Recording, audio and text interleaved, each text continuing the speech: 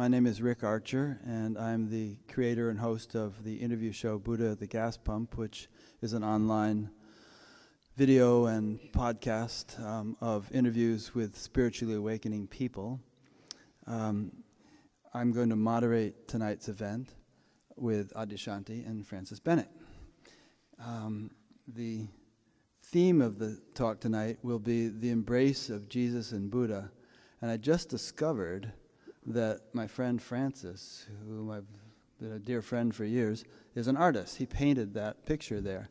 I didn't know that. He's a musician. He took ballet for 15 years. He's, as Adya said a minute ago, a Renaissance man. So it's beautiful. Learn something new every day. So I want to introduce the speakers briefly. Adyashanti is an American-born spiritual teacher devoted to serving the awakening of all beings. His teachings are an open invitation to stop, inquire, and recognize what is true and liberating at the core of all existence. I'll give a little bit longer introduction to Francis because you're probably less familiar with him than you are with Adya. In 2010, while in the middle of a church service in his monastery in Montreal, and Francis lived in monasteries for the better part of 30 years, Trappist and Benedictine, and in the U.S., Canada, and Europe. Anyway, while in the middle of a church service, Francis suddenly experienced what he has come to call a radical perceptual shift in consciousness, in which he discovered the ever-present presence of spacious, pure awareness. He came to see that this awareness is actually the unchanging essence of who he really is and always has been, the Supreme Self, talked about by many sages and saints from many spiritual traditions down through the ages. He also came to see simultaneously that this vast, infinite sense of presence at the center of his being and at the center of the being of everyone else on the planet is actually not at all separate from the presence of God, which he had been looking for during his many years as a monk and spiritual seeker. Francis is now living a, quote, new incarnation as a spiritual teacher. He offers a blend of the Buddhist traditions he studied. He was an ordained Buddhist monk for 2 years. The contemplative Christian mystical tradition, which he lived during his many years in monastic life, as well as the Hindu Advaita Vedanta teaching of Sri Ramana Maharshi, who has had a profound influence on Francis. So again, the theme of tonight's talk is the embrace of Jesus and Buddha, and I would like to ask Francis, first he's going to start with a chant, and then he'll give us a synopsis of what is going to be discussed. So the chant that I want to share with you is a chant that I did when I was ordained in the Theravadan Buddhist tradition. Every day was part of our regular chanting we did, and it's called the Namo Tassa, homage to the Enlightened One, the Worthy One, the Fully Awakened One. And then we took refuge every day in the Buddha, the Dharma, and the Sangha. And tonight we're talking about Jesus and Buddha, the embrace of Jesus and Buddha. And when we take refuge in the Buddha, the Dharma, the Sangha, we're really taking refuge in our own true nature, not necessarily even the historical Buddha, Gautama, who lived in ancient India, but the Buddha nature within us, our own Christ nature, our own Buddha nature, which I think are really the same thing called by different names. So this little chant that I thought we'd start with, and maybe we'll end with a Christian Gregorian chant just to round it out. So the first one is the Namo Tassa and the refuge. So we can chant that. Namo Tassa Bhagavato Arahato Samma Sambuddhassa. Namo Tassa Bhagavato Arahato Samma Sambuddhassa. Namo Tassa Bhagavato Arahato Samma Sambuddhassa. Buddham Saranam Gacchami, Dhammam Saranam Gacchami, Sangham Saranam Gacchami.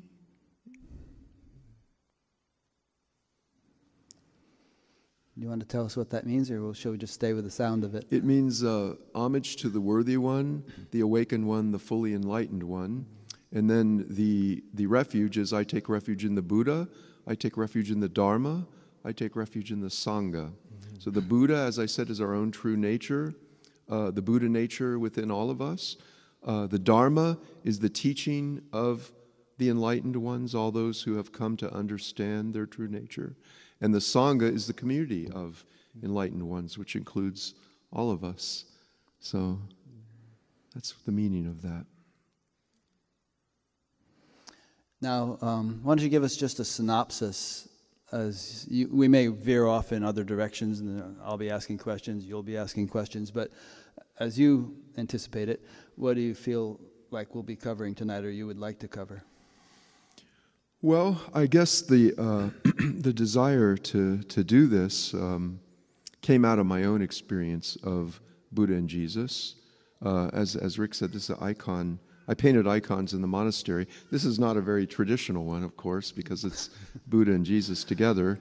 It's based on an icon of St. Peter and Paul embracing.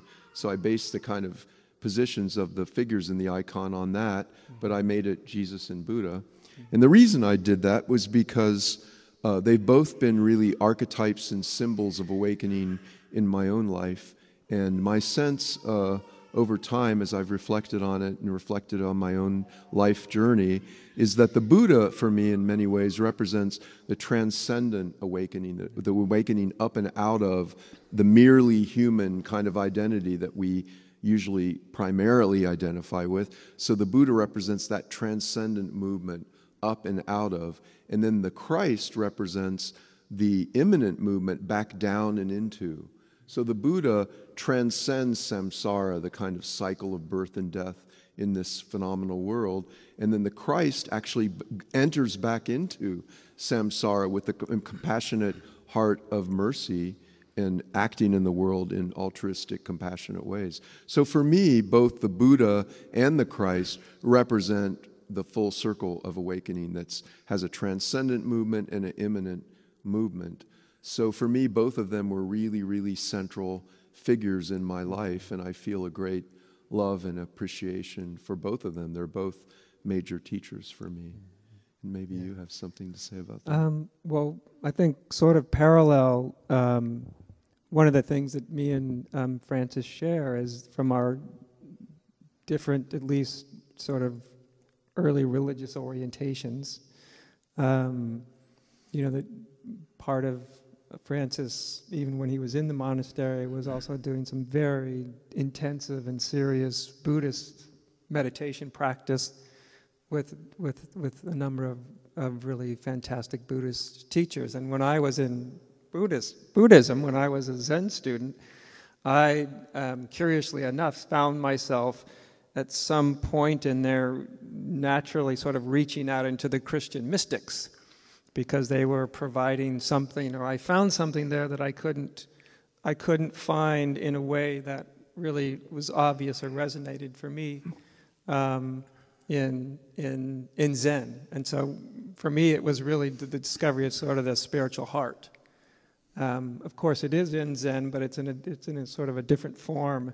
And so, and then it just sort of snowballed from there, as I've often said, that strangely enough, I actually came to understand a lot of the Buddhist teachings through the study of some of the Christian mystics, actually. And so often it's the other way around. People are involved in Western religion, and they reach out to the East for something. And I was in an Eastern religion and reaching out to the West to sort of fill in a sort of what was for me a gap. And so we've both had this,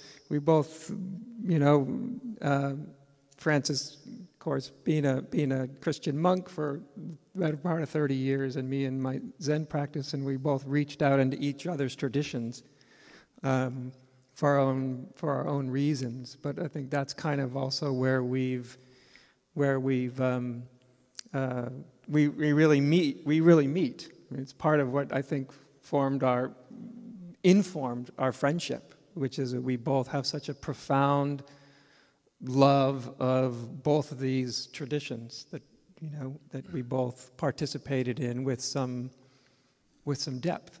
And as over the years we've known each other, we've talked about, I think what you'll probably get into, Rick, too, also, is that is how I think they do sort of symbolize in a almost a mythological sense kind of two different spiritual movements. And I think you said it very, very well. Sort of the traditional transcendent movement of that Buddhism as a whole, really is even the image of the Buddha in a seated meditation posture is telling us something central about that tradition. And then, of course, in the Christian tradition, I also think of it as sort of the down and in tradition, even though sometimes I find people find that a little bit confusing, because a lot of Christian theology is very up and out, very, very, very transcendent, which is actually an awful lot of Greek philosophy. It actually informed that, whereas Jesus and his life and his teaching, the actual story itself, I think is a very, very embodied form of spirituality, a way to embrace the sorrows of the world. It's almost like you overcome them by fully embracing them, fully diving in. And so I think these two traditions sort of hold places for each of us individually that are very, very close and very dear. And I think they also hold a sort of almost mythologically, they hold different places in the greater story of spirituality, I think. Yeah. You kind of led into the question I was thinking of, which I don't have either a Christian or a Buddhist background. I have more of I guess you'd say a Hindu one, Shankaracharya tradition.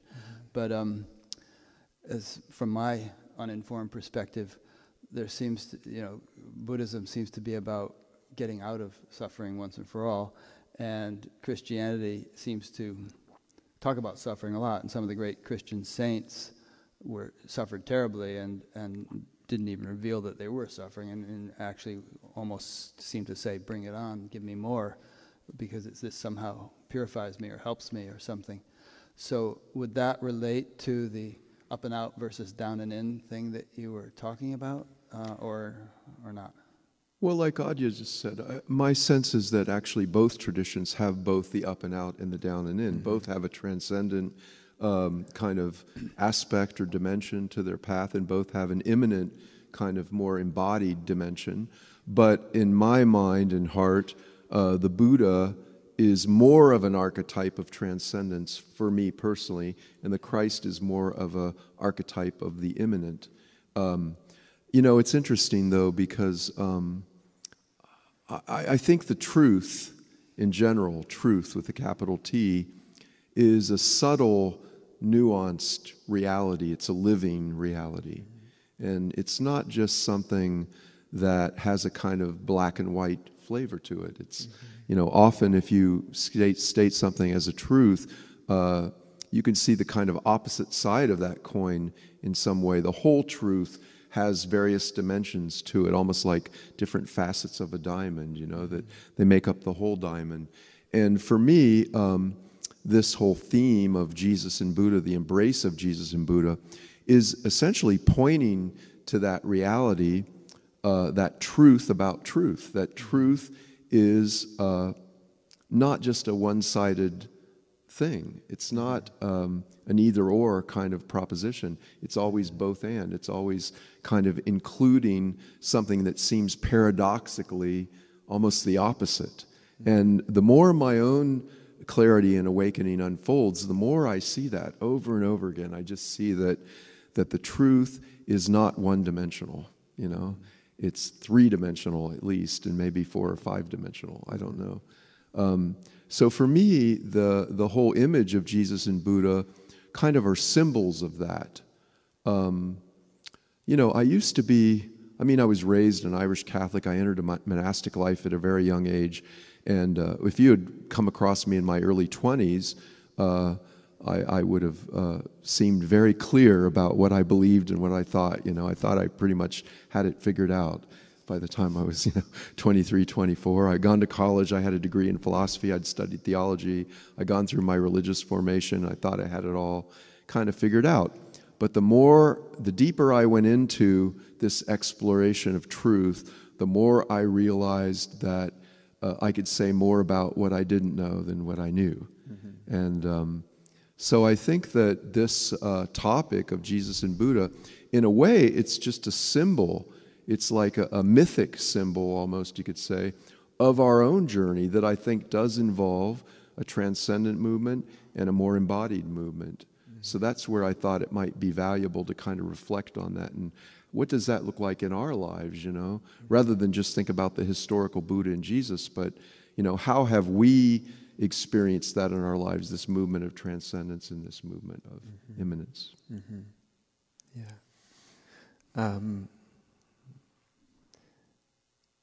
I think these two sort of archetypes, because that's how I kind of see them in a way. They're these two archetypes that they're, as all archetypes really are pointing to sort of lived realities within us.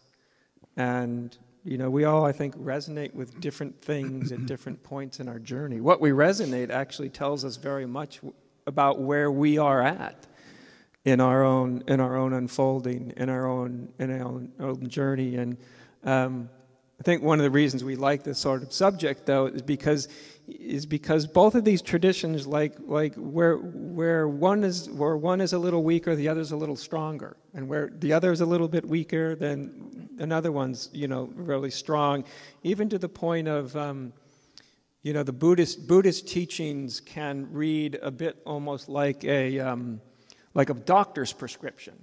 Do you know what I mean? They're very, very precise, very, very, very well thought out, very, very repetitive. There's this whole way that it's all sort of laid out, which is actually quite beautiful in its own right, in its sense. But the thing that I've liked also about what I always just call the Jesus story is because stories themselves, I think, can live in us in ways that just straight doctrine cannot. Everybody's heard the story of Jesus, or they've heard the story of Buddha. These are just so well known sort of iconic images, and yet I think it's a story can convey things that a straight teaching cannot convey. It can bring things along, and which I think is one of the things that in our modern day also we've kind of forgotten that we think, a myth just means something that's not true. Like equating, if somebody just tells you a lie, they're telling you a myth, but they're actually not. A myth is sort of an encoded form of truth. And I think that there's a reason why, say, either the Jesus story or the Buddhist story, but they resonate with people, right? They touch something. That's what these sort of archetypal images do. And like I said, I think they are a corrective almost. Like in Buddhism, you can get so much about, the ending of suffering that you can actually start to make this mistake, I think with most people do, which is spirituality is about the elimination of all forms of suffering. And that's just, number one, it's just ridiculous. But that's a very prevalent, idea. Speaking as someone who's just recovering from a nasty flu. Right? Yeah, right. And yet we all have that instinct to, certainly at the very least, minimize the unnecessary suffering. I think that's really what Buddha is talking about, that there is this immensity of human suffering that is actually optional. I think Jesus' story confronts us with, and there is also suffering that is not optional. That's inevitable. Really. Inevitable, and if you're going to jump in and you are going to play this game, you can't really play it well and be in it in order to never suffer. Because to do that, sometimes then we have to start closing either our minds down or our hearts down, or we got to start suppressing a little bit, or, and then you have the balancing image of a Jesus that just sort of, fearlessly is just throwing himself into situations where he will suffer.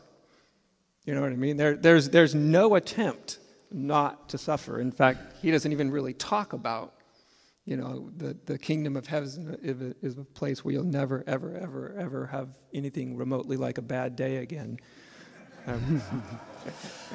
Probably that day on the cross was one of those times that wasn't. Yeah, right. Wasn't 5-star. No, it certainly. I've often thought, I wonder if anybody. In fact, I've questioned rooms of people. I've put this question out there: if you could actually have whatever your version of total liberation is, except your life would look very much like Jesus' life looked. Like, okay, how many people would sign up for that? Right? And I think it is kind of, there's something that's humorous about it, but there's also something that like can get us to kind of reflect and go like, what is my relationship to this whole thing? Is that the end? Is that the end all and be all? Is that really what this is simply about, or is there something else? And of course, I can see Jesus and the Buddha, by the way, both whispering in someone's ear like, it's also about love. Or I can hear the Buddha saying, don't forget, it's about compassion. It's not only about you never having a bad day. It's about what does it mean to what is a kind of realization that gives one the freedom and the confidence and the courage to throw themselves into life, rather than trying to look for an escape hatch from life. Because those are two different kinds of freedom. Yeah. There's two different qualities, I think, of freedom. Francis was talking a minute ago about that we are sort of, what did you use the word, multidimensional or multifaceted, that paradoxical truths at different levels of reality can be lived simultaneously. And in light of, my former teacher was once being interviewed on the BBC alongside the abbot of Downside, Christian abbot. Basil Hume? I don't know what he was his name the abbot was. of Downside. This is back in the 60s. And my teacher proclaimed Christ never suffered. Mm-hmm. And the abbot of Downside didn't like the sound of that. But what he meant was that, obviously his body went through something horrific, but he said if he was really Christ, if he was really established in the bliss of the self and the universal spirit, whatever we want to call it, then it's possible to be so established in that way that despite what's happening to the body, you're untouched by it. It's being felt on some level, but simultaneously on some other level, somehow one is not, that universal consciousness is not touched. Is there anything in your personal experience, either or both of you, that, when you just had the flu, was there some dimension that didn't have the flu? Yeah, sure there is. And I say that casually because it's just sort of the background of my life. So I'm not going through like having the flu and going, okay, now let me see if there's a part of me that's not. We wouldn't have to think about it. I don't. It's very, very sort of not reflective. I mean, I'm not sort of reflecting on all of it. If I do reflect on it, there's always something that's okay. That's not affected. But I'm always, personally, I always hesitate. I always go, okay, am I would I be ready to sign on to the statement that your teacher made? I'm not so sure that I would. Yeah. I think a lot of it is our degrees. If you take the most enlightened guy or woman's in the world and, you tie this hand and pull it in a direction and tie this one and have two cars move in the opposite directions, pulling them apart, I don't know that the person's going to be sitting there in a state of nirvikalpa samadhi while their body's being torn to pieces and they're in a state where they're very much untouched. So I think these things can have a truth. They're pointing to a truth of that there is something that's always, always okay. Yeah. And yet, I think Jesus would have definitely failed the test that your teacher gave him. Because even contemplating what he was going to go through was enough to make bring him sweat to drops of blood. To drops of blood and be in tears and be begging his disciples for their support. You know, can you stay with me? Can you be with me? I'm just about to go through, you know, this terrible, terrible, terrible thing. So I think sometimes when I hear phrases, you know, that's a good example one. I always try to go, okay, what are they pointing towards? What's the point that's being tried to be made? And is it necessary to take this as completely and absolutely literal? As much as human beings would love to take it as completely and absolutely literally, because human beings are sort of hooked up to not want to suffer. Yeah. You know? Well, for instance, when Ramana was dying of cancer and screaming in pain, you know, his disciples were expressing their concern, and he, I don't know verbatim what he said, but it was basically like, don't worry, I'm okay in here. You know, Yeah. their external perception of him and what they imagined that they would be experiencing if Right. they were going through what he was going through were quite different than his subjective experience. Yeah. It reminds me of what Shunryu Suzuki, when he was dying of cancer, Zen master, started San Francisco Zen Center, and at one point when his cancer also, as often is the case, became very, very, very painful for him. And, you know, his students could see him struggling, you know, although he tried to function right up to the very end. But he told them, I think, something that corresponds to what you said, Rek. And he says, if when you see me suffer, don't worry about me, because it's only Buddha suffering. Yeah. Which I thought, oh, you know, that was a really beautiful, like a kind of choice of words, because he wasn't denying what he was experiencing, then it was very powerful, but that it wasn't causing him to fracture, To deny it or shut down. to deny or to shut down, or to, you know, he could still be very much in touch with, this is Buddha suffering.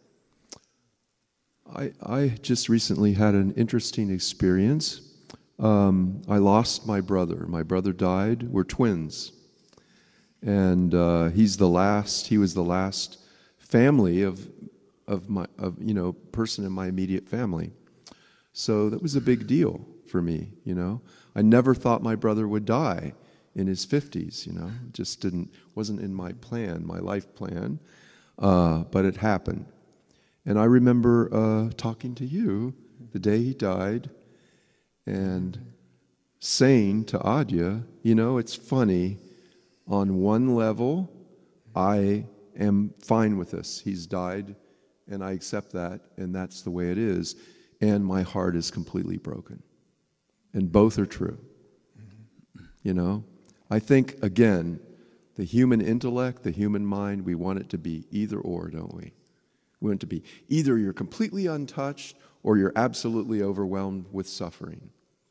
And I think what it is that when we awaken, when we really come to understand who we really are on the deepest level, you know, who we are on the level of the Christ, who we are on the level of the Buddha,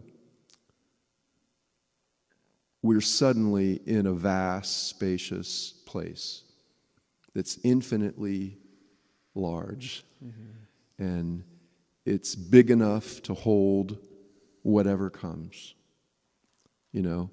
But it's absolutely and unconditionally open. Mm-hmm. So whatever comes is embraced. Whatever comes is completely accepted, unconditionally. And that, in the human experience, in case you hadn't noticed, includes pain, sorrow, heartbreak, tragedy, you know, disease, death, all those things. And I think we want it to be either or. If you're awakened, that's not going to touch you at all. You're going to just be this stoical kind of person that's going to rise above it all. Mm-hmm. And, you know, and that's what this whole evening is really reflecting on, is that, you know, we need the transcendence. We need to find that place of spaciousness. But we also need to be open to everything that life puts on our plate. Mm-hmm. even when it's difficult. Losing my brother was, I think, the most difficult thing I've ever experienced. I think it was more difficult than the loss of my parents. Because my parents were old, I lost my parents. My mom, I was, 50 when she died. And she was 91. So I kind of expected to lose her. I didn't expect my brother to die, in his 50s. My dad also was in his late 80s, But like you say, on one level, there was a place where I was at peace. There was a place where it was all fine, it was all okay. And on another level, my heart was completely broken. So I think both are true. Yeah, certainly corresponds to my experience. Yeah. Adi, you were talking about stories a little while ago. Excuse me. And we know that nothing much was written down about Jesus until several, 50, 100, couple hundred years after his death. 80. Pardon? Not a couple hundred, but yeah. Yeah, quite a while, at least a generation or two. And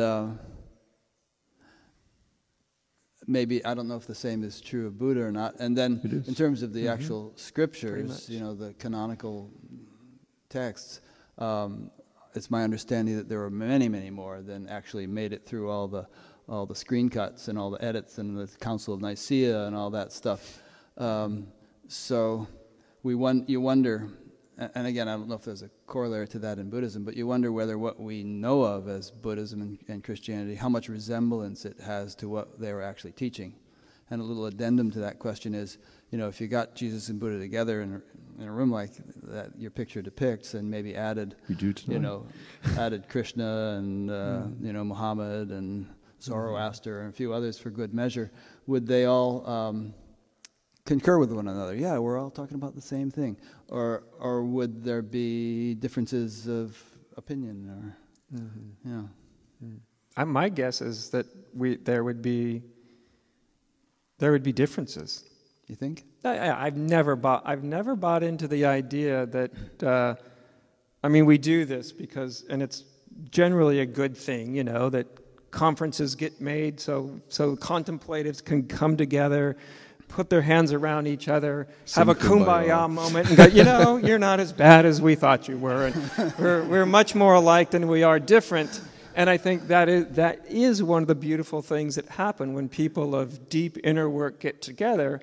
There often is this sort of recognition that there are more similarities than doctrine often makes it seem like there are. And yet, I think what sometimes gets lost in the rush that we all have a sort of wonderful unified moment is sometimes we can lose what I think is the beauty of diversity. That the Buddha's realization may have had somewhat different qualities than Jesus has had. May have had a lot of similarities, but there may have been some really important differences. Certainly, as on the level of personality and the way they lived their life, there were profound differences. Buddha's was basically setting up a spiritual elite. He was interested in monks and nuns and creating this thing, and that's kind of what he wanted to do, whereas Jesus was almost just the opposite. He was sort of tearing down the walls of any kind of elite, including spiritual, religious, and I think there's a vision difference. They're seeing something that's a little bit complementary. I think definitely, but I think that's one of the beauties of the different religions is they are reflecting different aspects of the same jewel. Yeah, that last bit helped wrap it up, because if spirituality is really about coming to understand what reality is, and not just about the social or monastic structures or the sort of the more manifest aspects of a teaching, then one would hope that fundamentally there was a concurrence. Like, you could have different maps of North America, and you could have a topographical map and a road map and an aviation map and a map of all the gas pipelines or something. And they each have their utility, and they serve different functions for different people and different circumstances. But they all actually refer to the same territory. They're just bringing out different facets or bits of information about that very same territory. Well, I think they're all in the same territory of consciousness. Yeah. They are all discovering the reality, the deeper realities, the deeper potentialities of consciousness. In that sense, I would agree that they're all looking sort of at the same thing. They're plunging into the same reality of consciousness, and yet. There are obviously some very, very different orientations. It's hard for me to hear Jesus, coming and going, well, folks, the world is an illusion. It's unreal. It doesn't really matter. Why get involved? Because what's going to happen is going to happen no matter what you do, and what's not going to happen is not going to happen no matter what you do, which we hear from a lot of other sort of sages, which. That is a legitimate perspective, because that is a certain dimension of consciousness you can go to, and some people would bump into that and kind of go like, okay, that's it, that is the ultimate state. I don't necessarily think Jesus would come in and go, yes, that is the ultimate state. I think he would have his own little different take. They both may be sitting in California, having a different take on it, however. That much I would certainly grant. Let me just say one quick thing, and then Francis, okay? Quick. There's a quote that I heard you say years ago in some talk, which I really love, which points to this. Jesus said, for the birds have their nests and the foxes have their holes, but the Son of Man has no place to lay his head. Mm-hmm. And that to me just refers to what you're saying here, which is that he had ultimately no fixed point of view, no sort of rigid thing, which also refers to what you were saying about the different dimensions and different levels. You have to sort of embrace them simultaneously and not fixate in any one, or else you end up with sort of a lopsided or fundamentalistic perspective. I'm sorry for no, you wanted to say something, so go ahead now, please. Yeah, my sense, I think at different points in my life, I have thought at various times that like Christianity had the whole truth somehow, that the whole truth could be found in this one religion that I had embraced and really dedicated myself to, and that was where the truth lied.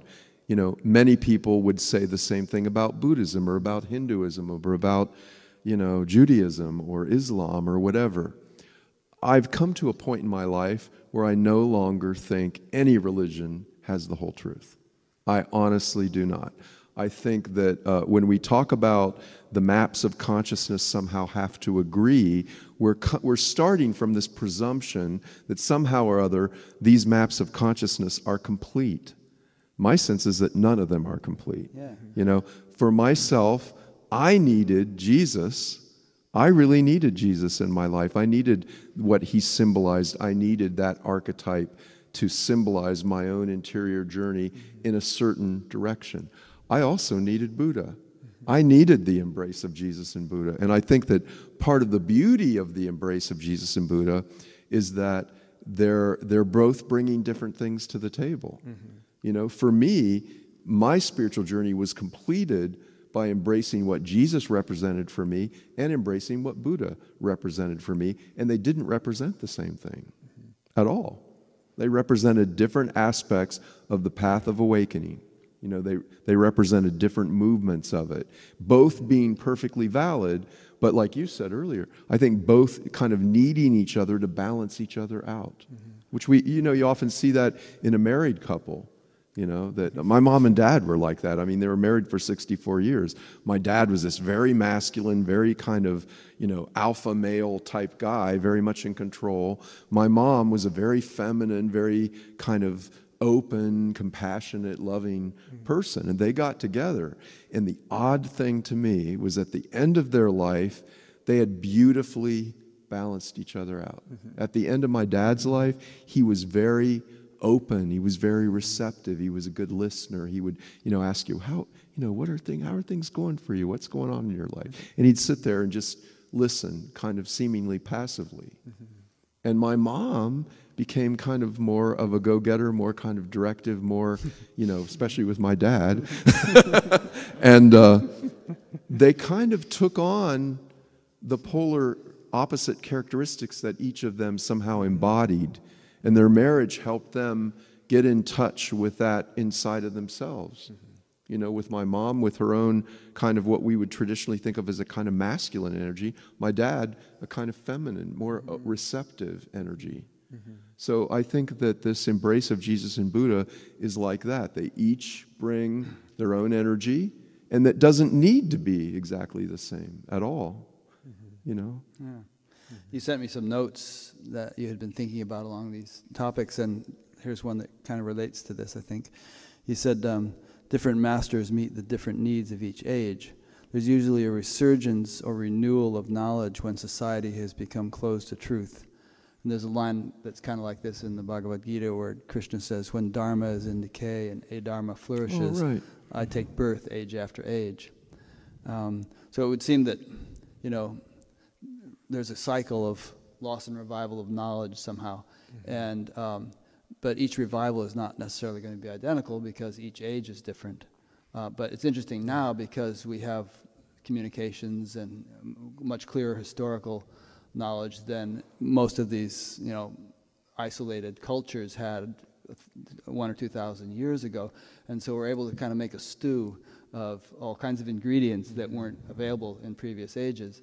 I suppose this could be confusing for some people, and maybe some people really need to stick to the straight and narrow of a particular teaching, but others might find it really enriching, as you did, to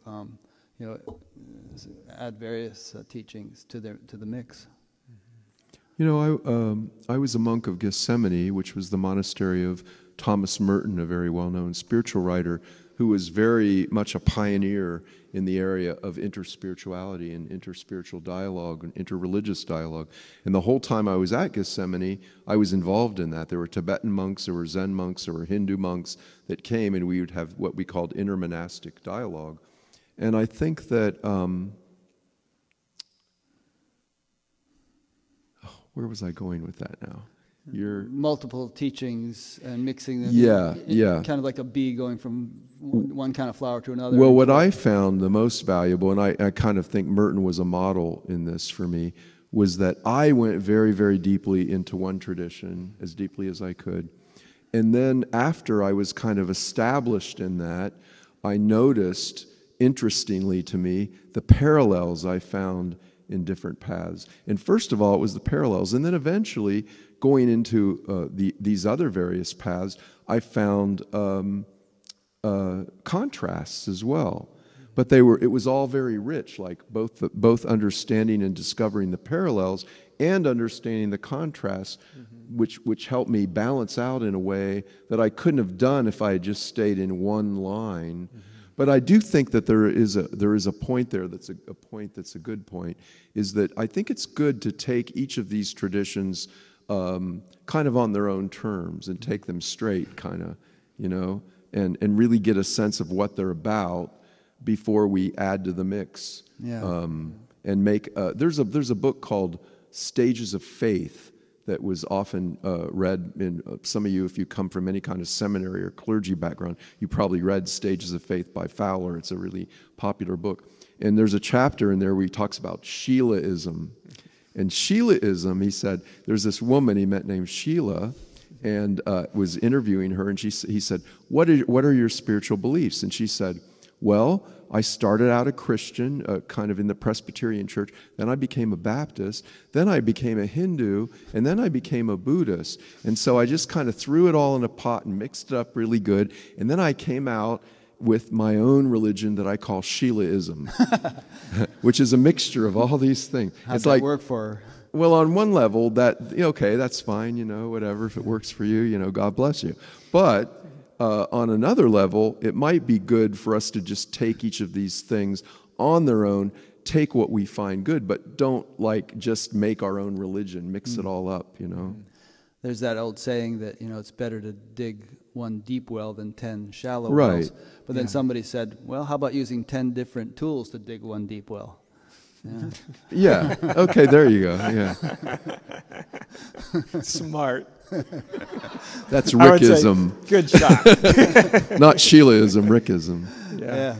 No, but I think there's this really important thing in that, because I mean, in our own different ways, when we did borrow from other traditions, I mean, Francis obviously, and even me, we really threw ourselves in. You know, I didn't read a couple of books on Christian mysticism. You know, I read a couple of hundred, and did many of the practices that were in those books. You know, and so I think this is something that we all face nowadays, that we all have so much exposure, right, to 1,000,001 teachings, and there is always the danger. It is easy to kind of lose yourself, I mean, this is all about discovering something here, and sometimes if it's, you know, if we're too much into at the same time, we lose connection with what it's really about, and yet we are in the world that we're in, and we have lots of exposure to a lot of things. So I think that puts the kind of responsibility back on each of us, that, you know, if we're serious about these things, there's a time when we're dabbling to see what's there and what resonates. But when we're serious, that we really, if we're going to utilize something, that we really do dive into it, so that we aren't just creating something that fits us almost, because you can create something very easily that fits you in such a way that you're nice and conveniently unchallenged. Absolutely. Right? By it. You've got rid of all the elements that sort of challenge the ego, and leave the elements in that make it feel comfortable. So I think I think we're all well served that any teaching we utilize, that we do it with great honesty and depth, I think. Who was that playwright that wrote The Importance of Being Earnest? Oh, right. Anybody know? Oscar Wilde. Yeah. And that just came to mind. I was going to actually quote Nisargadatta, who said earnestness is really important. And then I thought, well, there's a play by that name. But I think that might be something that would tie some of this together, because regardless of what you do, whether you're kind of sampling a smorgasbord a little bit, or totally, you know, have the blinders on, you're totally focused on one teaching or one tradition, I think earnestness is the key element for success. Yeah. Well, and I think that earnestness is certainly a quality that you see in different ways in both Jesus and Buddha. Yeah. You know, and I think the important thing isn't so much, you were talking earlier about the historical Jesus. You know, there's been a whole controversial kind of focus for the last probably 80 years or more of the historical Jesus. Who was the historical Jesus? And I think really in all fairness, you could say the same thing about the Buddha, you know. It's, you know, you got a kind of oral tradition. First you've got the teacher that just says certain things and gives a teaching. Then you've got an oral tradition of that goes on for usually 50 to 100 years or more. And then they write it down. So between the words that came out of the mouth of Jesus or Buddha and the written down tradition, there's this passing down of oral stuff. And I know in a class that I took in seminary once, we had a thing where somebody started with a statement, and we had a room of a circle of people, and they whispered in the person's ear next to them, and then they whispered in the next person's ear, and we got around, and then we got to the end, and the person said, okay, what was the statement at the beginning? They said, you know, the roses are red or whatever, and then the last person said, you know, red is distorted. Yeah, red is blue or something. You know, it just went around. Yeah. It kind of lost something in the translation. And I think that in a way, you know, I know that I had a little dialogue with what's that guy, you interviewed him, and he wrote a book about Jesus being a myth or something. Oh, Tim Freak. Timothy Freak. And Peter Gandy wrote. Yeah, it's not a new idea. I mean, This has been thrashing around for 100 years, like I say. And now they're basically saying, or no, that Jesus wasn't even a historical person at all. Right, and he quoted, he cited all sorts of references from other civilizations, Egyptian and all sorts of other things, Right. and had a couple dozen different points that in the Jesus story that are also in those traditional stories. Yeah. And I think, now most historians, most kind of current academic sort of work on this level is saying, no, there was a historical person named Jesus. Whether or not our attitudes and thoughts about him and impressions of him are accurate to the historical person is another question. But you could say the same thing about the Buddha, I think. But in a way, at this point, it doesn't really matter. No. I think what they represent now is more about our own inner journey. It's like you were talking about myth earlier, and Joseph Campbell wrote this book about myth and did a whole study on it. And he talks about the hero journey. And Buddha and Jesus are really representatives of the hero journey. But we're all called to make the journey. We're all called to embrace the kind of life that Jesus and Buddha embraced. And part of it, as you just said, is to go all in. Yeah. That, it really requires earnestness. It requires a kind of commitment that involves, like Jesus said, giving up everything and coming and following. And we don't like to hear that sometimes. Yeah. But I think that's part of the archetype too. And also not only that they were tremendously devoted and committed, but I think there's something else especially about these two characters that resonates in the human heart. And I think it's something about, they did something that's very, very unusual to do, very rare. Both of them did it in their own ways. To me, they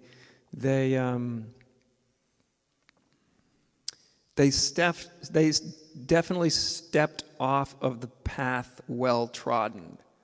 They kind of stepped out there where nobody else was going eventually, and there wasn't a whole lot of signposts, and everything wasn't really well defined. And not only, did they come to their own spiritual liberation in their own right, but I think there's also something that I've always thought that intuitive resonates for people without them even knowing it or being really conscious of it, is that it's almost like, now there's an actual autonomous human being. There's somebody who's not looking around going, y'all like it? Is it okay if I'm this way? Does it fit into the program? Does it, they're very autonomous human beings, which, true deep autonomy is not an easy thing to achieve. Right. And I think both of them are sort of hallmarks of people who did that, and they did what it takes to do that, which, you can't just be sort of following safely along in whatever herd you might be in. Autonomy is usually, it's hard won. It's you kind of got to scrape and claw your way to find out what's really, really authentic within you. What's really real? What's really authentic? And I think that's part of what resonates for people too. They can feel. That's a kind of freedom too. It's not just an inner, like, I feel really spacious and open and free, as wonderful as that is, but it's also a freedom to actually be who they are, come what may. They both had their sort of human missions in life to be who I am, come what may, and I think that's also part of both of their characters that are actually very, very similar. I want to come back to the map metaphor for a minute. We had metaphor? what we might call, pardon? The what metaphor? Map metaphor. Oh, math. M-A-P. Yeah. Oh, map. Yeah, not math. We had what we might call Christian cartographers of consciousness. We had, Teresa of Avila and John of the Cross and maybe Meister Eckhart, who I think Teresa wrote The Interior Castle, and she spoke of the seventh dwelling place, which was union of the soul with God. And it seems to me that from, again, an outside perspective on Christianity and Buddhism, that the mystics in Christianity were much fewer and farther between than in Buddhism. Buddhism seemed to more explicitly delve straight into inner experience. And yet, in Christianity, it's all about God. There's all this talk of God and experience of God, not just a concept or a belief. Whereas, to my understanding, correct me if I'm wrong, the Buddha hardly talked at all, if at all, about God, and God isn't really mentioned in Buddhism. So I wonder why that is. Is it possible that the tools of Buddhism were not capable of taking people to they stopped at a certain point and were not capable of taking people to the experience of God? Or is there some other reason for this discrepancy? Well, as Buddha said, I'll just get it started and then I'd be interested. As the Buddha said, on the whole issue of God as a whole bunch of other things, I think he would put that in what he called the list of imponderables, which is basically, as he defined what his spirituality was for him, which was, about suffering and the alleviation of suffering. And he saw there's a whole lot of things, a whole lot of metaphysical speculating that, according to him, he says, this is what we're about. All this metaphysical speculation isn't going to serve this end. So basically, I'm not going to talk about it, and I won't even entertain it because it doesn't have anything to do with the ending of suffering. So that's, I think, one of the reasons that he didn't get into sort of the God question or any number of questions that are more metaphysical in nature. But there have been many saints and traditions which talk of God consciousness, and which people who say that God has become a living experience. So one man's metaphysics may be another man's actual experience. And so that's why I kind of was wondering whether Buddhism, or even the Buddha's own experience, might have only gone so far, and that a richer, more nuanced, perhaps more highly evolved, if I can be so blasphemous, level of development would render God a living reality rather than just a metaphysical concept or belief.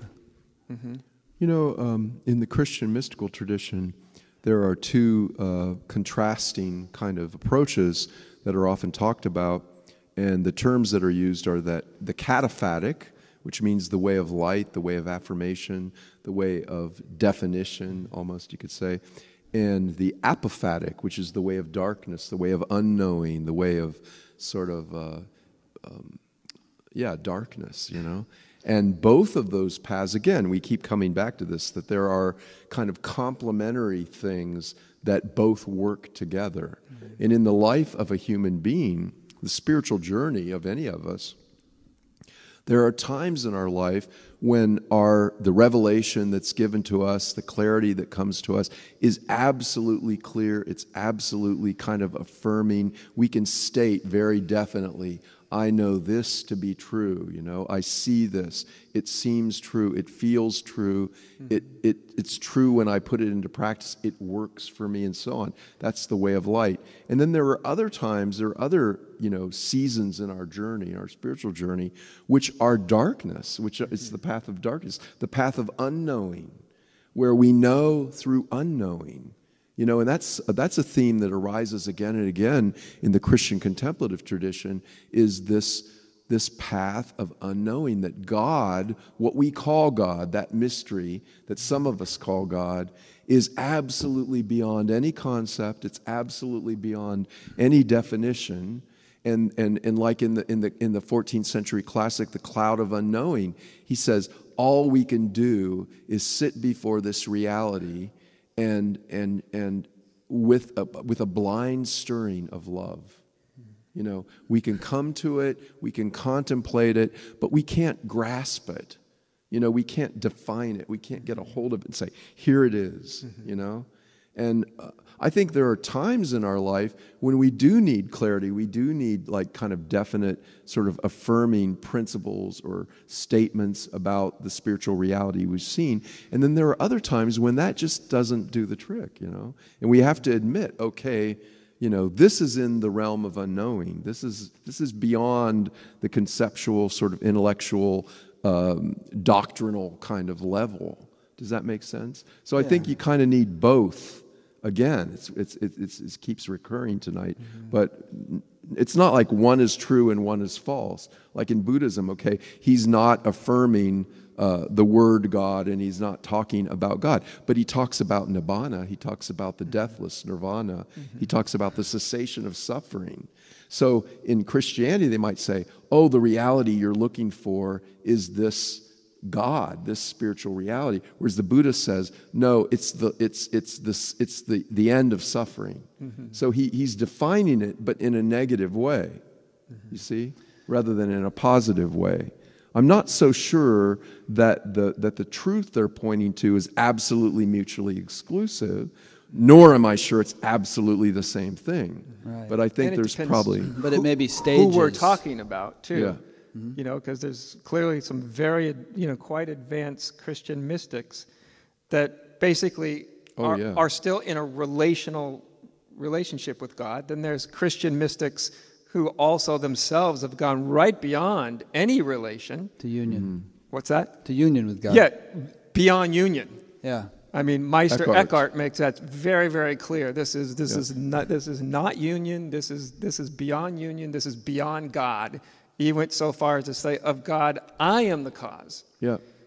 Right? As a way of I think trying to be as clear as he could, and know. I mean, that's a statement that would get most people in your church today to blush quite hard. If someone said that. It got people killed. And Yeah. Well, he had the good sense to die before they could kill him for it. You know what I mean? He was posthumously excommunicated. Right, and he was excommunicated and then kind of re-embraced. He was, yeah. So, yeah. We'll take questions pretty soon. I know a lot of you probably have questions. I was riding down with a friend, and we were talking in the car, and he has a lot of study of Christianity and degrees and doctorates and all that stuff. But and he said, what evidence do we have that Jesus was actually self-realized? The terminology is not used in the Bible. So can we safely assume that he was self-realized in the way that we're describing here, or the way the Buddha might have described, although he didn't use that term? Or could he have been, some other type of being altogether who wasn't enlightened in the conventional sense? Mm-hmm. Any thoughts, or is that too speculative to even consider? We could say, I think if we're going to, speculate, the first thing we have to admit is we actually know very little about either one of these two people. Buddhism has as much mythology around the Buddha's life as Christianity does around Jesus' life. I think at the end of the day, at least for me, the end of the day is, number one, how far am I going to speculate on it with something that I literally can never know? Yeah. If I can't know, what am I wasting my time with? And even more than that, I think at the end of the day, to us, what's important is this teaching useful? Yeah. In what way is this really useful for me? Because I can't actually know, I can't sit down and talk to the historical Jesus or the historical Buddha and, and try to rank them on the hierarchy of, realization. I'm not even so sure it's that relevant. Yeah. It kind of seems like a dumb question in retrospect. I'm not saying no offense to my friend. No. You could say the same thing about anybody today that's living today. Yeah. Any teacher, anybody, me or Adya or Ramana or anybody, or anybody living or dead. You could say, well, how do we know that this person is realized? How do we know that this person is enlightened or whatever? But Jesus himself had a kind of, at least in a saying that's attributed to Jesus, since we're going this historical critical kind of route, that where he says, by their fruits you will know them.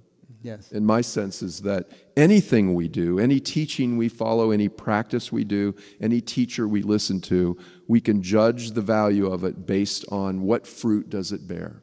Does it help me to become more loving, more compassionate, more wise, more understanding, or not? And that's a pretty simple breakdown, Yeah, and he also said things that really seemed to point to his subjective experience of realization, such as "I and my Father are one," and "Whatsoever you do unto the least of these, you do unto me," and things like that, kind of unitive experience.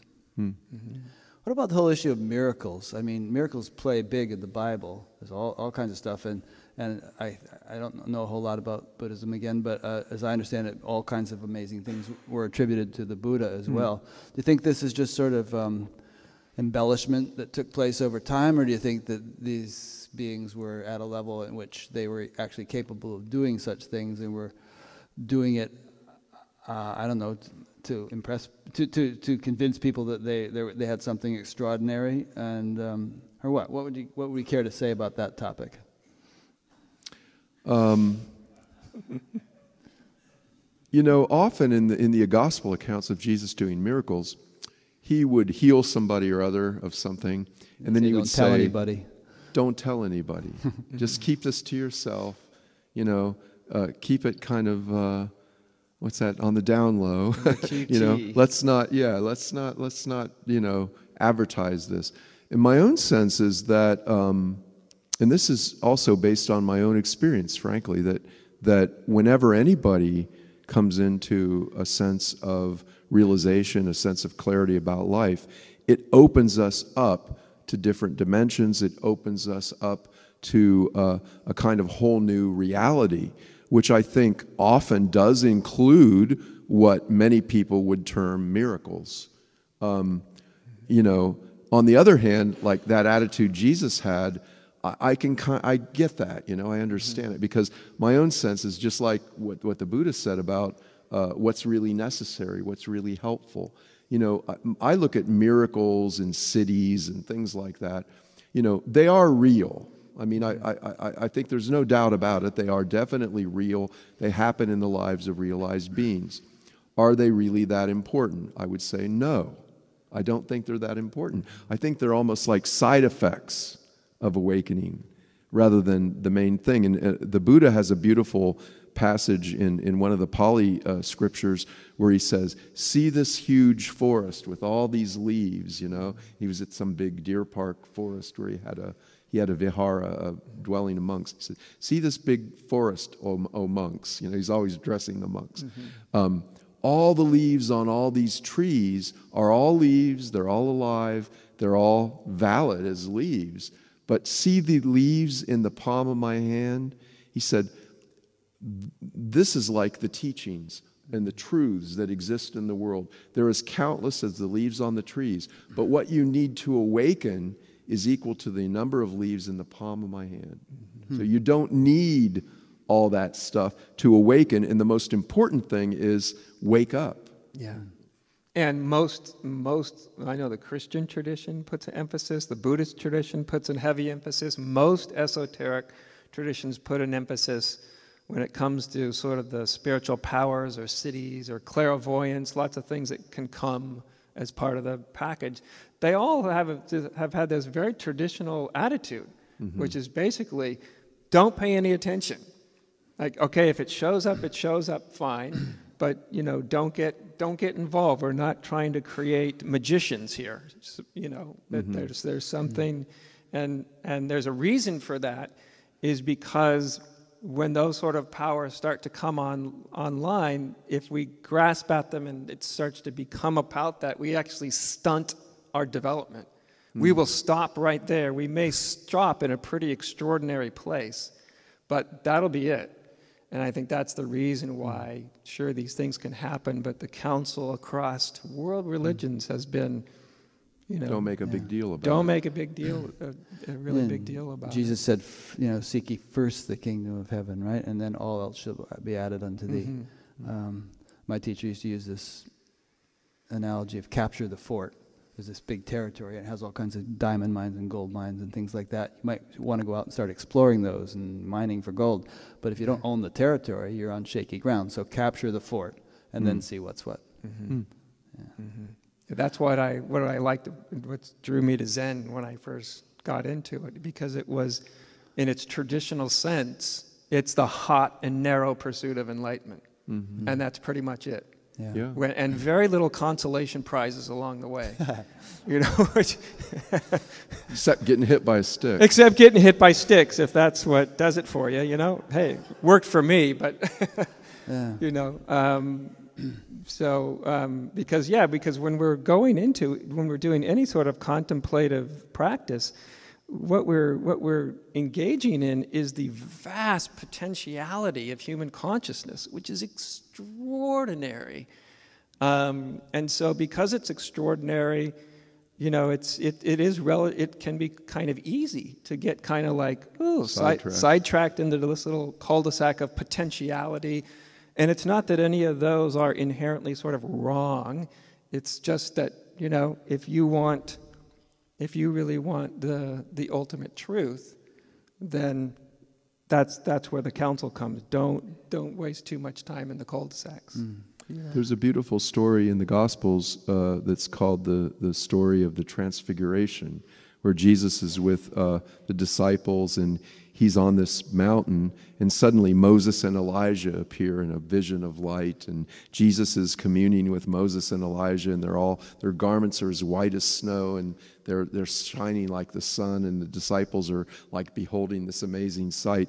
And Peter, who was this brash guy that was always making funny kind of suggestions, and a lot like maybe a lot of us, or at least like me, and he says to Jesus, "Oh Lord, it's good that we are here. Let us build tents, one for Moses, one for Elijah, and one for you, and we'll just stay here the rest of our lives," you know? And Jesus says, you know, "No, Peter, that's not the idea. We got to go down the mountain, back into the valley, and face life," you know?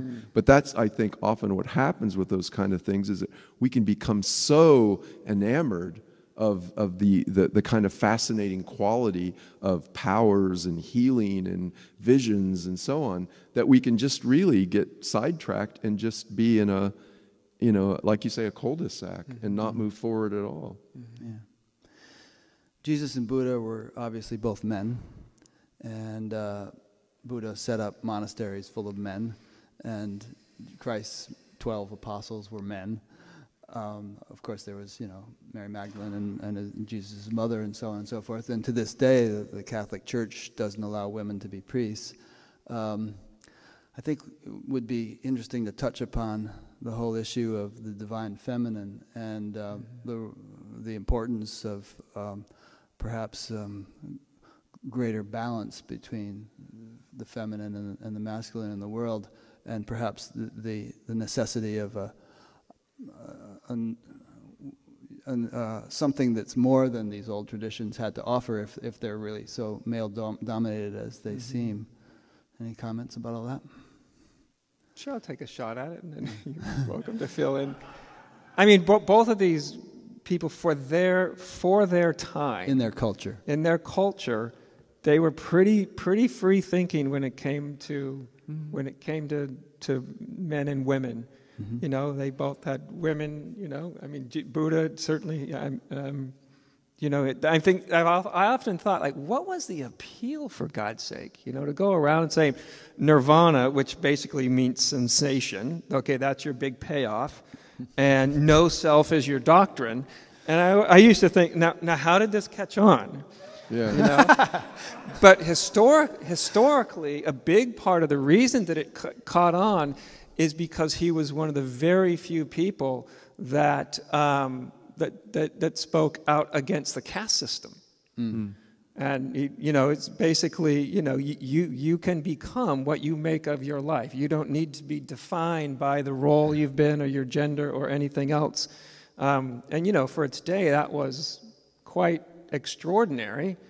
You know, Jesus had some quite extraordinary relationships with women in the Bible. You know, one of my favorite parts of the whole Jesus story is when Mary Magdalene comes in at that dinner table, and she's weeping at Jesus' feet and just basically kind of falling apart, and gets chastised by the main guy that was there. You know, how dare you do this? And boy, did Jesus have some harsh words for him. Mm-hmm. You know, he immediately stopped the whole proceeding, and had a very harsh rebuke. So in that sense, I think they both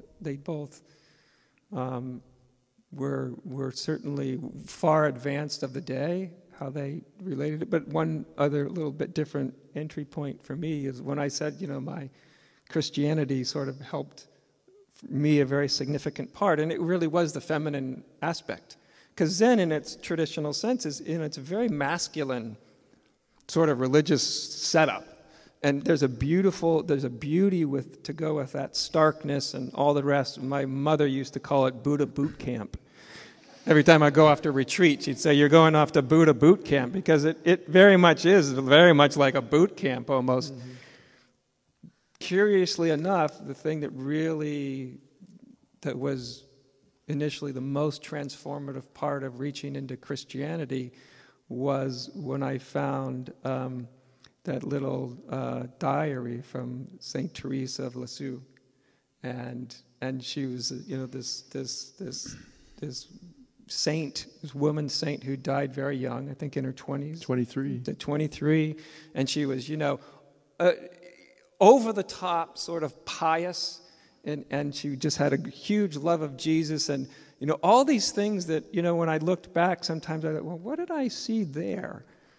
Because it's so almost of a different time, but something about when I was at the age that I encountered that diary that she had written shortly before she died, and there was something about that, and it was a woman, I think, which was a really important part too, and the way that she talked about this and how relational and warm it was, and almost childlike in the simplicity with which she approached her relationship with Christ.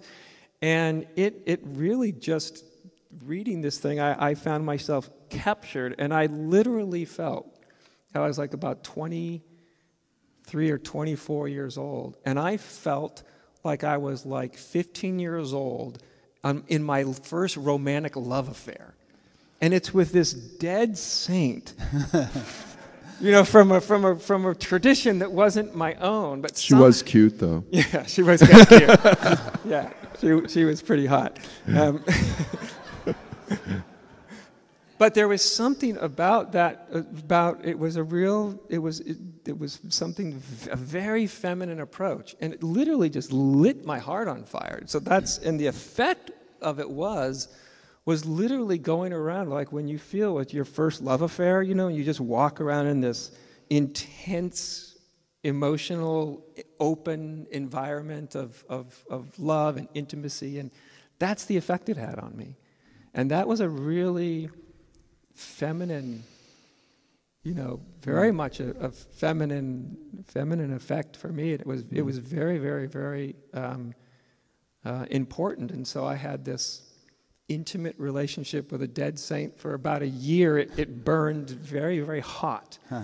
And then when the heart was really open, it's like that moved on, and then I could, then that openness was mine, and then I could start to see it, the bodhisattva of compassion. Okay, now I can start to relate. Before, I couldn't. I think I needed a very strong feminine view of all this that woke up something that just wasn't happening any other way.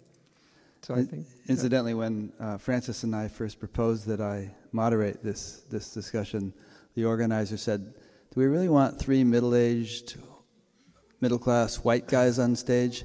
Point well taken. We should have a woman be the moderator. And I said, yes, I agree, but I would like to bring this discussion to tens of thousands of people, not just to a couple hundred. And so for that reason, I'd really like to moderate it and get it on my show. And we went back and forth for a while, but it was a point well taken. And I think, and at the SAND conference, this has been an issue too. There seems to be, and in kind of contemporary non-dual spirituality, there just seems to be this little bit of a predominance of male teachers. And what we try to do with BatGap is really make it 50-50 now. Okay, we had a man, let's have a woman, and keep it balanced, because they're some of the most enlightened people I know happen to be women, and I think we should do what we can to dispel the stereotype, if there is one, that it's a male-oriented kind of thing. Yeah, and women, I mean, somebody who, can't do all the little math in my head right now, but I think I've asked to teach more women than men.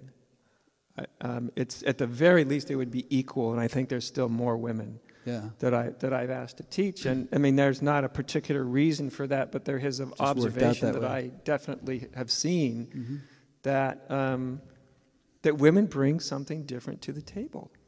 They bring something different to the table that's really, really, really important, and I think really, really necessary. And I think that's one of the things that's heartening about current time. Yes, we need more really, really talented women spiritual teachers out there, but it's growing, I think, quite rapidly, and I think it's very, very important just because there's not that all women have the same perspective any more than all men have the same perspective, but there's something that's definitely different that they tend to bring to the table and embody. Let's open it up for questions. Somebody has a mic, and Ben has a mic. I'm so glad I have both of you in a room together to ask a question. In my experience, I started my spiritual journey in Christianity. Grew up in a household, went to a mission trip, was a very good church kid for a long time. And one of the main things that drove me out of that into a more open, integrated spirituality that I seek now is guilt.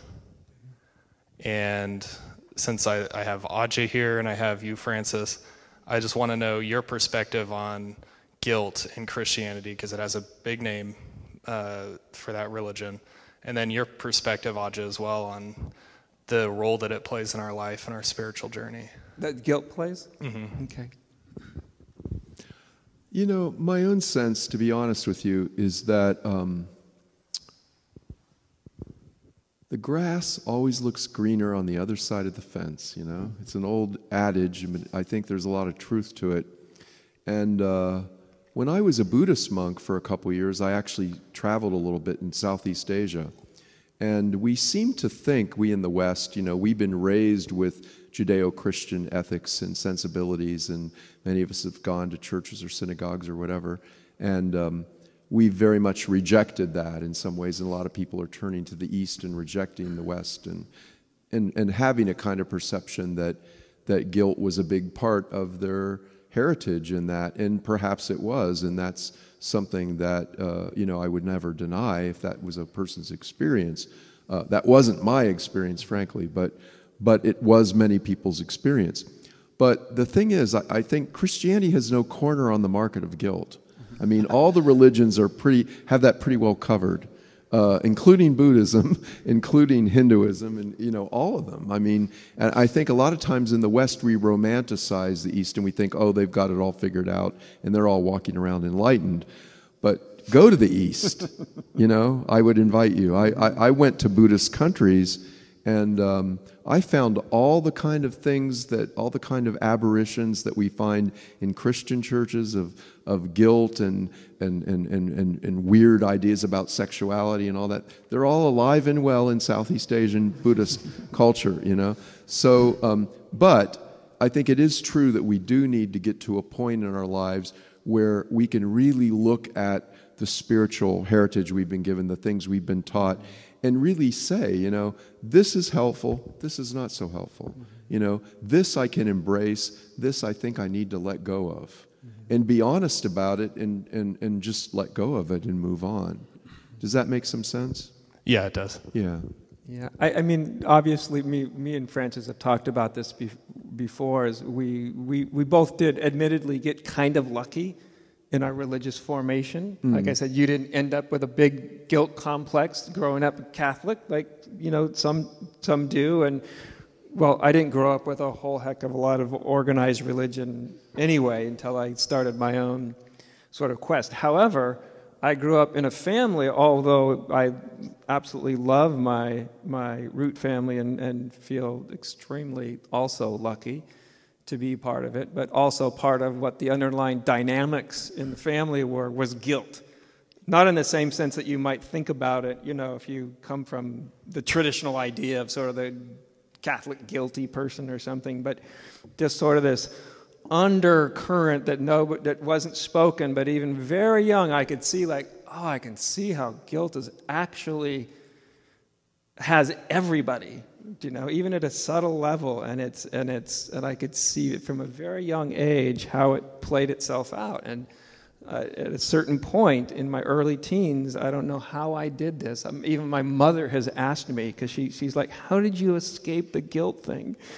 How did you do it?" And I go, "I don't know." But at about 13, I just looked and I thought, that doesn't work very well. That's just a lot of energy churning away at feeling, bad. And somehow, I don't know why, that was enough for me. It just disconnected me from unhealthy guilt. I do think that that we do have, which is a very good thing, and it's its own journey to find a conscience that is not culturally manufactured, because you can have a conscience that actually belongs to your culture rather than to you. But I think we also do have a kind of conscience. It's our sort of that North Pole thing inside of ourselves, that the more quiet we get and the more listening we are, it's one of the things we have to account for, because that will hold us to the standard of our own integrity and our own honesty. And I think that version of it can feel good and empowering, because we want to have that resource of truth and integrity, and we want to have something inside of us letting us know when we start to lose our way. We really need that, but what we really don't need is this big cultural baggage of guilt that some people, quite a few folks, I think it's one of the things that also is heavy in this culture. Not having traveled all around the East, I'm not so sure, but and it's not just a Christian thing. I mean, I've done this for 20 years, and I find guilt runs rampant everywhere. Mm-hmm. If you're a Christian, you have it in a Christian context. Mm-hmm. If you're an atheist, then you feel guilty in an atheist context. It's nobody has a. But I think if anybody feels that, I think sometimes it is good, before you even try to get rid of it, to almost like step back into yourself and just see, okay, how does this really work for me? Does this really work? Or what part of this does work and tied in with my own innate sense of truthfulness and integrity, and what part of this really doesn't work? It just disempowers me, and it makes me always doubt myself. And, curiously enough, I read many, many years ago where Ramana said the last thing to go is doubt. Mm-hmm. And I think a lot of people get guilt going around doubts. The two kind of things can really swirl together. And I thought it was really interesting that he'd said the last thing to go is a kind of, doubt, and I think it has to do with this finding our real autonomy. As I like to think, I think a spirit, one of the most important jobs of a spiritual teacher is to immediately begin establishing with anybody who's with them, helping them to see what they can trust in themselves. Mm-hmm. And what's not so trustworthy in themselves, because you're basically you're empowering somebody, and then the teacher isn't basically just used as the sole reference for what's true or real or useful, but the teacher's actually helping you find that out within yourself. And I think it's one of the very first things that really should be happening, and however, I often find that it's the last thing that does happen. If at all. If at all, right, because it can be very alluring for the teacher to just remain as the sole repository of truth. It's a very alluring illusion. I've actually noticed live in. that sometimes when people leave a spiritual organization that they've been in for years or decades, they have an awakening shortly thereafter. It's sort of they're able to drop a lot of baggage or something, or reassess their deeply ingrained assumptions that they had taken for granted for so many years. Yeah. And just that little bit of liberation on that level kind of triggers a deeper realization in consciousness. That's an interesting perspective, yeah. Want to say anything, Francis, or should we take another question? Let's take another question. Thanks. Hi, I'm scared. When you first started talking, I'm trying to, let me turn the page there.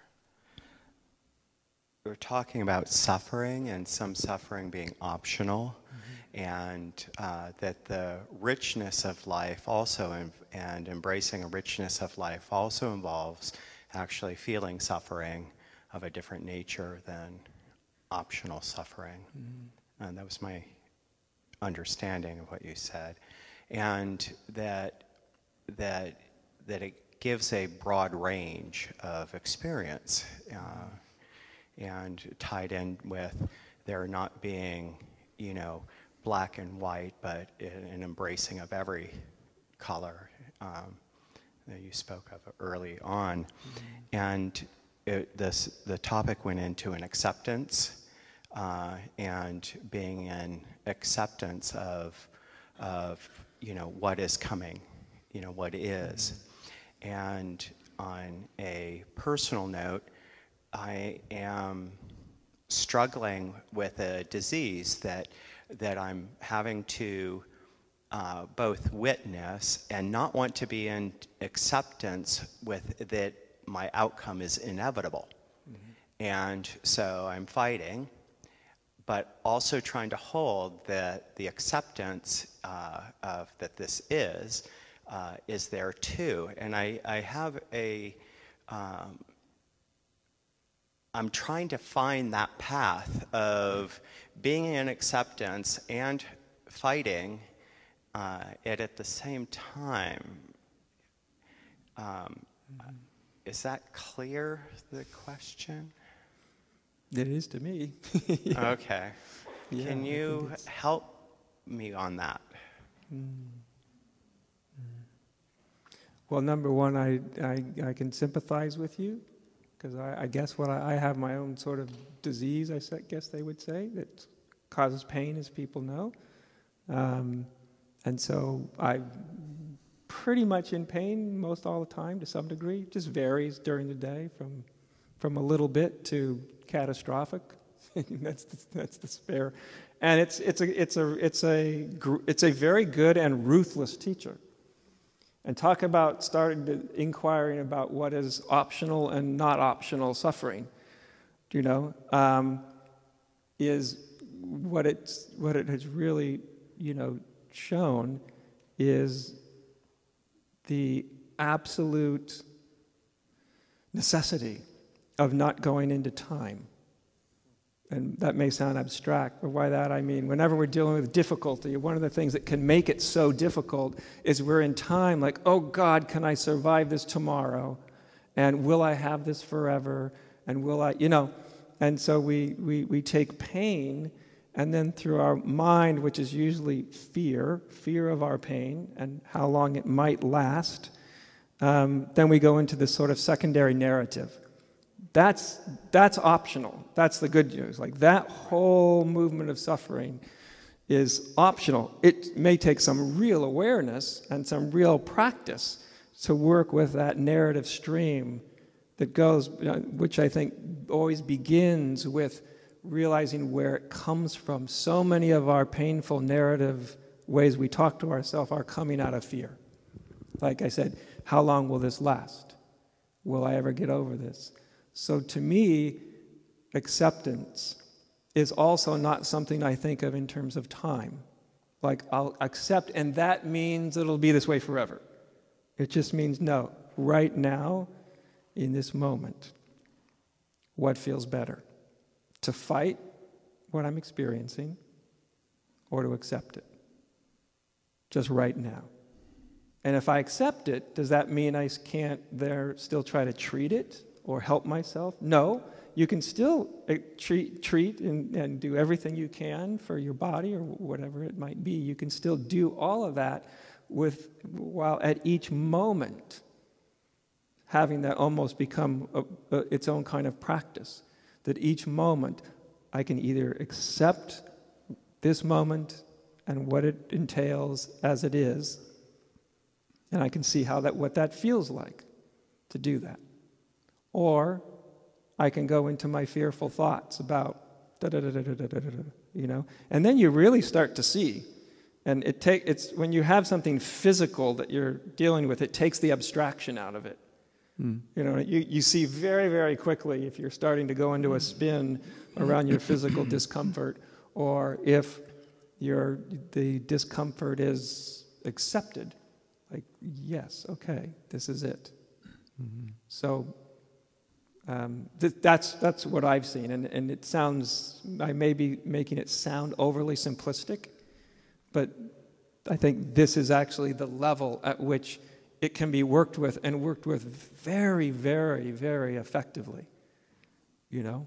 That to really make that discrimination between pain and the suffering that my mind is imposing upon me because it's spinning, and scaring itself. Can I reflect back Of what course. I think you said? Yeah. Or how I heard it, was that to be in the moment and to hold a center mm-hmm.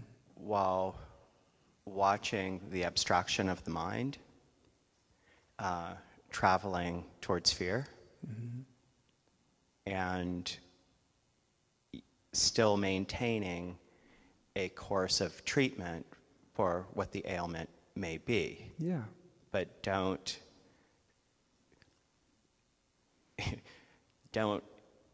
spice it with the mind's abstractions too. Basically, that's the key. Got it. Because our minds like security, right? They like knowing what's going to come, as long as what we think is going to come is good. So that's the way they're hooked up. Towards security, survival, all those kind of instincts are part of the structure of the mind.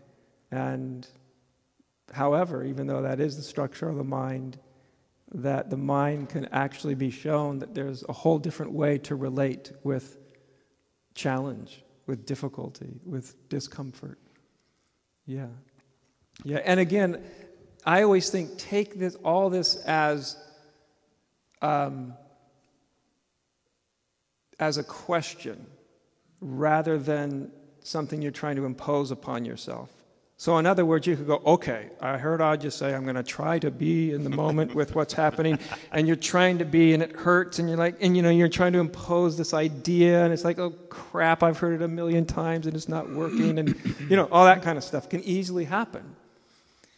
Rather than even approaching it that way, flip it over and approach it like a question. I wonder what would happen right now. I wonder. Let me find out if I could accept my discomfort, let's say physical discomfort, just right now, just for a moment, 30 seconds. I can change if I want to, but what would it be like if I was to just accept this moment? Can I accept this moment the way it is? You see, so it's a question. Then you're involved. You're right there. The question is actually leading you in rather than an idea you're trying to impose upon yourself called be in the moment. Right? Instead, you're like, let me see what it's like to be in the moment for me right now. And I just find it makes it much easier to approach all this stuff when you approach it with a little bit of curiosity and my own sense too is that in my life and in my teaching, I think surrender is for me the primary practice. I really think it is. I think meditation in a way is a preparation for surrender. Because meditations, I often call it surrender on a cushion. It's learning to just be with what is in a very controlled environment. But surrender takes that out into the world. And actually in situations where we've been told, okay, I have a disease I have to deal with. I have this situation that I don't particularly like or find pleasant, you know. And I think that there's a lot of misunderstanding about the practice of surrender. I think many times we feel, again, it's the mind's tendency to be this either-or kind of thing. Either you're absolutely, completely resigned to what happens in some very extremely passive way, or you're fighting for all you're worth and you're opposing what is in some really aggressive sense. And I think the reality of it is more, as the Buddha would say, it's a middle path between those two extremes. It's where we say, okay, we start with a ground of absolute acceptance. We start with this ground of surrender. And the wonderful thing about it is that we don't have to work ourselves up into surrender. We don't have to somehow manufacture it. When I do a guided meditation on surrender that I often do with people, the words that I ask people to repeat as a way of accessing something along these lines is, there's a place in my heart that allows this. There's a place in my heart that accepts this. You know, and if we go deep enough, there's a place in my heart that even loves this, simply because it is, not because of any quality it holds or anything. And if we can turn within and find that place in our heart, we can bring that to our engagement with life. And that doesn't mean at all that we're passive. That doesn't mean that we don't treat the illness. It doesn't mean we don't respond. In fact, we respond from this ground of absolute unconditional openness and acceptance. And then the response is extremely skillful. Because it's no longer motivated by this sort of desperate thing. This should not be, you know. There's this ground that, yes, this is not pleasant, I don't like it, but it is. And therefore, maybe I should do this. You know, again, just like experiment. What would it be like if I did that? You know? So I think it's not this sort of either-or thing. Either we're completely surrendered and utterly passive and we just lay down and let life roll over us like a steamroller, or we're aggressively fighting life at every turn. It's kind of finding that razor's edge that we can walk, where there's this ground of surrender and then there's action that arises out of that ground. And it's particularly skillful. But it may be very active. It may be very decisive. It may be very strong action. You know? Does that make some sense or that was help a little? Very clear. Thank you. Good. Thanks. Who has a question? Anyone? So I have a question, Rick. Oh, sorry. Hi, Craig. Hi. So I have a question for Francis as my friend and Adya as my teacher. Through a number of years, you know, as a child, I always had this deep connection with Jesus. You know, even as I walked in here this evening, I feel this descent of grace, you know, this huge love in my heart. But through meeting you, Adya, I was able to keep that connection all the way up through the unitive state. But at some point, I found when you guided me beyond the unitive state that this deep connection with grace began to fall away. And, you know, it's something I haven't quite reconciled yet. Yeah. You know, and so in my experience, I tend to go back and forth between feeling, you know, in a sense, this great nothingness and great experience of, say, being in a place of non-reflection, where everything is here is this, and there's no more. And that will happen, say, for a season or a period of time. And then there'll be this other thing that comes forward in a different season of, again, this descent of grace and this open-hearted love, you know, throughout my experience. And it's interesting, too, is because I can have a whole season of this experience of no self, But when I go forward and teach and meet with another, this grace pours through me, and there's this transmission. And there's almost just like this great sense of joy and happiness in my heart. Oh yes, I'm so happy to have this again. And then, I wake up the next morning and, there's this experience of, almost like nothingness. And so my question to you, and, to you, Francis, and you, Adya, as my teacher, is at some point do these two reconcile? Did it fall into one or the other? Oh, I see. Or, is there also a possibility? Because I think we have this assumption that no self, cessation, nirvana is actually the end of the journey. But is there something, that perhaps is beyond that too, where the two come together? Yeah. Well, there's always something beyond. Yeah. I can no longer relate to ends of journeys. I've got to the end of the infinite. I'm not even sure what that would possibly mean. But I think there's something that you spoke of that caught my attention. Because we are like every other as human beings, right? We are also just like any other part of nature, and we all have our seasons. And I don't mean just in the big sense we usually think that, but I've certainly have noticed, and continue to notice that there's just sort of these seasons internally that I'll go through. They're almost predictable now that I've gotten to know that season. It's certain. I almost think of like certain elements of reality are highlighted. Sometimes it's emptiness, the no self's part of you part, and then other times like this a richer, more intimate, closeness, thing will start to be highlighted. And so at least to begin with, the response is, I think this undulating seasons that we have is very natural. It's a very natural thing.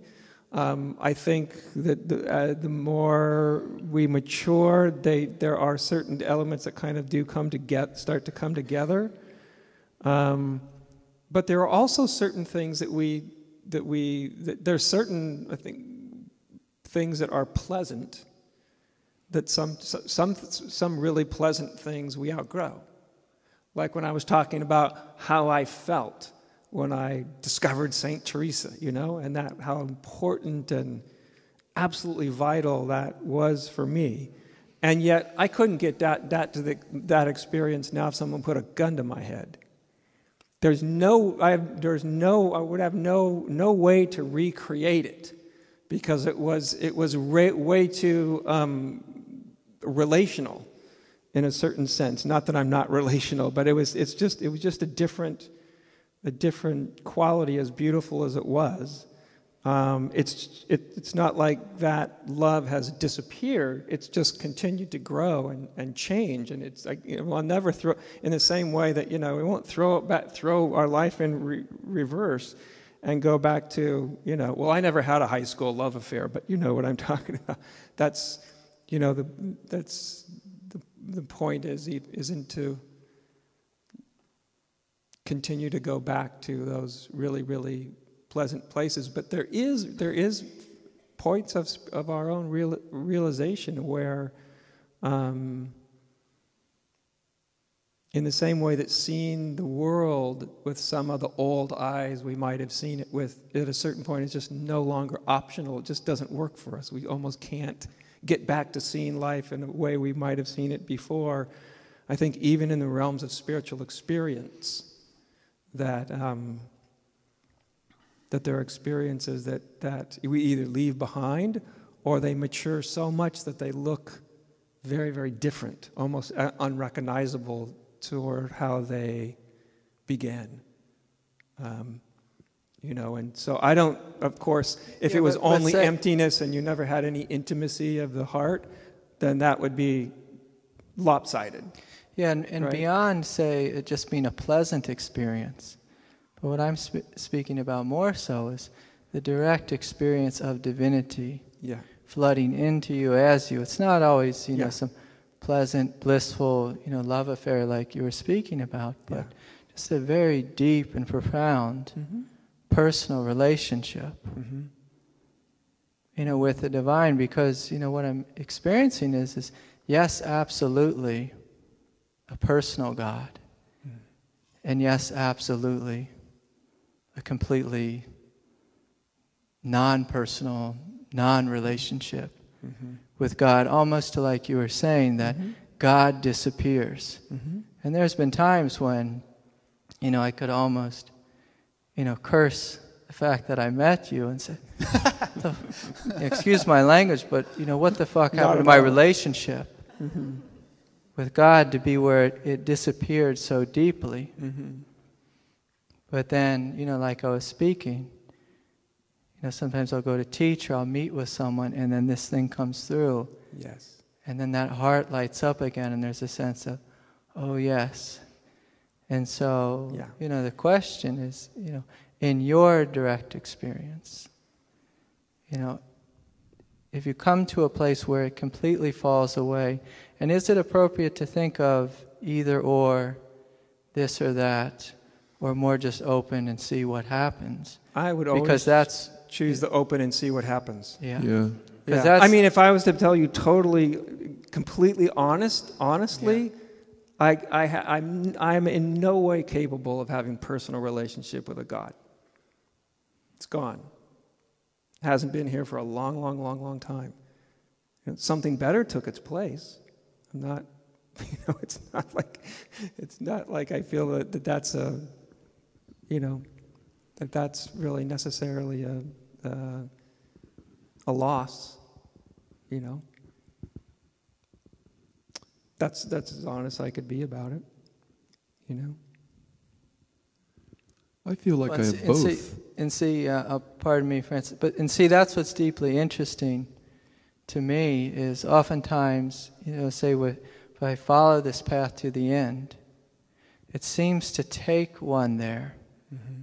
And there seems to be the assumption that that is the final resting place. But then I'm also curious, if nirvana, if cessation is the final resting place, or if that continues to deepen in a way, like you're describing, that it becomes deeply more profound and inclusive instead of either or. Yeah, I mean, and there being a loss there. Yeah, for me, what replaced that sort of relational aspect with God, let's say, not that I don't have a problem having a relational aspect with you right now or with my wife, or I don't mean to imply that. But I do think that it's much healthier if we just forget about ultimate endpoints. It's one of the biggest stumbling blocks in all of spirituality, that the infinite is going to be indicated by some definitive sort of endpoint, which I don't think it is. But so my experiences, however, is that the relational sort of emotion, let's say like love, or even the experience now is just my favorite way of putting it goes back to a long ways to a guy named Dogen, the famous Zen teacher, who talked about it as an absolute intimacy with the 10,000 things. And to me, there's almost like there's an intimacy that's how do you even talk about a feeling of tremendous intimacy, which is a grace. It's the experience of a kind of grace, isn't it? That's not relational in that way, but nonetheless is very profound, very intimate, very close, no distance, not hanging out in just inner states of emptiness. It's not, not any of that. I do think everything comes together at a little higher level, although we do definitely go through periods, I think, of losing sometimes that more personal kind of experience, even with the divine. And again, not that we're making it as a goal to do that. I've just seen this trajectory over so many people I can't even count them anymore. And at any point, yes, you could stop in sort of the emptiness of no self and put down a camp and go, well, that's it. It sounds like the text. You know what I mean? But I think if we don't use all the outside references to tell us everything, we have this intuitive sense, do we not, of when there seems to be just an inherent something that doesn't feel complete, or there's a door that could just maybe open up somewhere inside. I think we can feel these things, and we can sense when some other door is opening. Anyway, I don't want to. We're probably in for time. I don't know. It's a big subject. It's a really, yeah. But that's where my heart goes, is to that place that no, there isn't an end point. But it seems like sometimes colleagues or friends or fellow teachers try to press that, oh, no self is the end point. And to me, when I hear that, and in my direct experience, it just seems as if it's missing something, or it's not fully inclusive. I think I'm working against that bias of, oh yes, end point. And to me, there's always been this sense of ever evolving into God forever and ever and ever. Yeah. Contrary to what folks around me have been, saying or pushing. So thank you for I think the ever evolving is much safer, much more real. Yeah.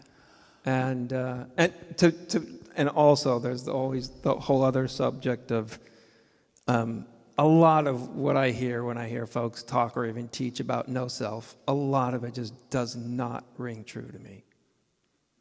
To be totally honest. It just does not ring true. I'm not saying it's not all true, by any stretch of the imagination, but, those intuitions that we have, like, does that feel complete to me? Does that feel that it's holding a sort of integral place in me, or does there seem to be some way of having sort of landed or claimed a sort of inner territory, and that's it, and I've arrived, and all that kind of stuff, which is antithetical, I think, to all this. And that's why it hurts so much, is because within me there's always a sense that to claim an endpoint is to deny the evolutionary nature of God, to deny the movement of life. Mm-hmm. And it seems to hurt when my mind tries to go there and say, oh, do I have to land here or there? Yeah. Well, evolution may not have an endpoint, but I believe this meeting will have one. And we've just about reached it. So it would be fun to sit here for another hour and take more questions, but I'm afraid we can't. I'm sure they have to close the church up and everything. So I want to thank you all for coming, and thank our wonderful speakers for being here. At the risk of, any short final comments or anything, or shall we? Oh, Francis, you were going to chant something at the end, a Christian chant. That'd be a nice way to end it. Okay. Yeah. This chant we chanted every night before we went to bed in the monastery, and it's a hymn to the Divine Mother, which in our case was Mary, but doesn't have to be Mary. It could be any Divine Mother you like. And you can put that in, and I'll just do it in Latin, and you can just feel the energy of it. You don't have to necessarily know the words of it, what it's saying. But I always thought, like, in the monastic life could be a kind of very masculine place sometimes, especially in the Trappists, which were very rigorous and into penance and into suffering and into, the hard ascetic kind of qualities. But then at the end of the day, we'd sing this hymn to the Holy Mother, and it had a kind of soft, feminine and a feel to it. So we started out with a Buddhist chant. The whole thing was the embrace of Jesus and Buddha. So maybe we'll end with this Christian chant to the Divine Mother. And Might be a nice way to end our evening.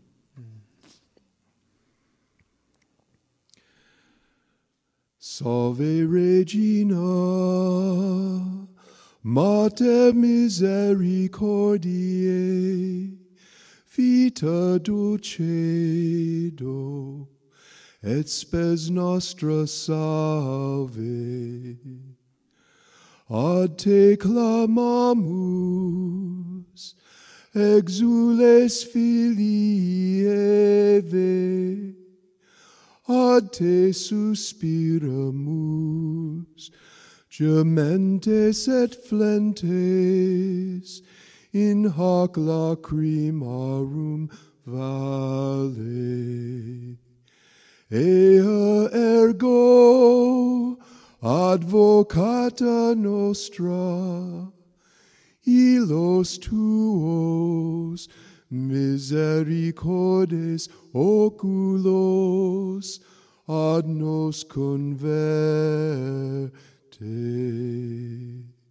Et Iesu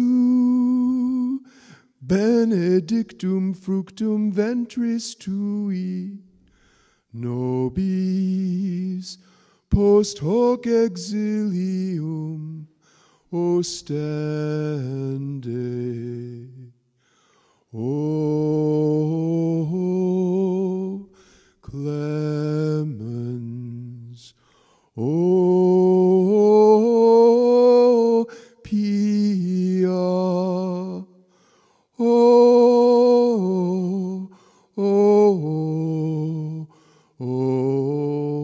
cis Virgo Maria.